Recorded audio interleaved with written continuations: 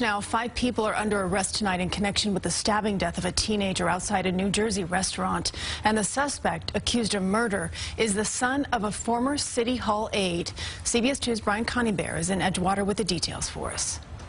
Parents forced to walk their young children under police crime scene tape outside a daycare center on Old River Road in Edgewater, New Jersey, as police there investigate a deadly botched robbery attempt. I spoke to the sheriff. He said the scene was secure. It was okay to walk the kids down. 19-year-old Kari Nordlinger is under arrest, charged with aggravated manslaughter and weapons possession. The Bergen County Prosecutor's Office says Nordlinger, who lives in this apartment building nearby, was the target of an armed robbery at 10:30 Sunday night.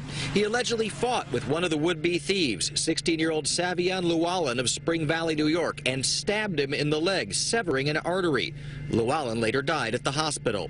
4 other suspects from Rockland County in the armed robbery attempt are also behind bars, accused of trying to hide evidence after the fight. Kari Nordlinger is the son of Rachel Nordlinger, a former top aide to Mayor Bill de Blasio's wife, Shirlane McRae. In 2014, he was arrested for criminal trespass.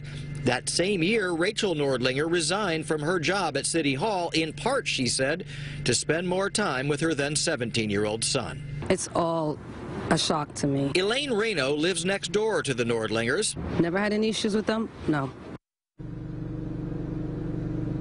Well, Jeffrey Lichtman is an attorney who represents both Rachel and Kari Nordlinger. He tells CBS 2 News that he's very disappointed in these charges and claims that Kari was the victim in all of this. Mayor de Blasio and his wife issued a brief statement tonight saying their hearts go out to everyone involved. Reporting live in Edgewater, New Jersey, Brian Conybeare, CBS 2 News. Brian, thank you.